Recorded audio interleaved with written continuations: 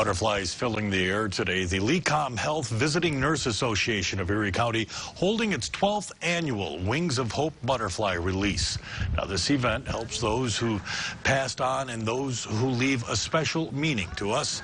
The ceremony includes a series of speakers, music, and reading of names of those being remembered.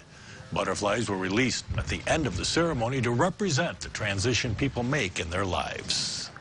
I think it's a way to take a moment, even though it could have been this year, it could have been 10 years ago.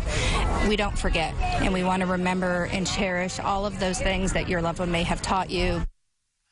Well, the event is held for families who have loved ones that were in hospice care as well.